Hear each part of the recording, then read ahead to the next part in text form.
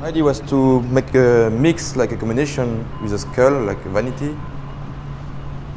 I wanted to do something less smooth than usually. I'm always like drawing like stuff like Apsara, dancing, or really, you know, like corporate stuff since I'm Cambodian to please the people. I mean, like, and this time I would like to make something like more aggressive, but at the same time I would like to make it look like local and use all the patterns. So trying to mix and like experimenting.